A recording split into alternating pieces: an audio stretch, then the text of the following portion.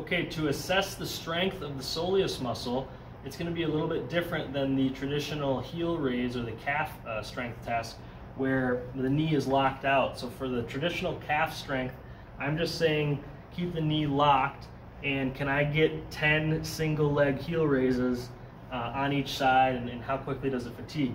For the soleus, again, what I'm going to do here is I'm going to get the ball of the foot up on a solid object, and I'm going to put the knee in a flexed position.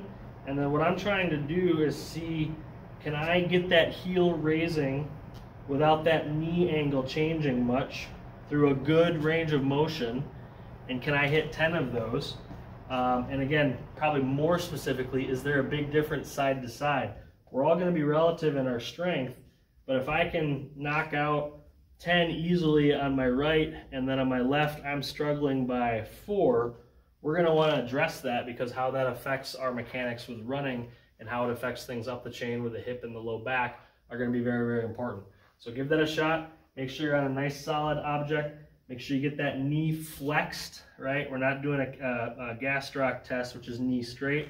We're doing soleus, so that knee's bent, and I'm just trying to keep that knee the same angle as I go through that heel raise.